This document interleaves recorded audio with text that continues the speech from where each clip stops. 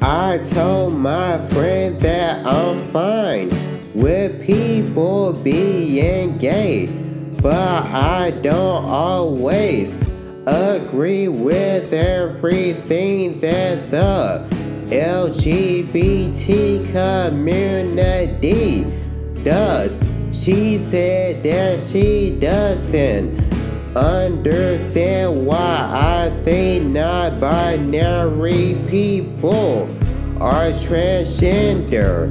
I told her that it's because non-binary people and transgenders don't believe that they're the gender they were assigned to at birth.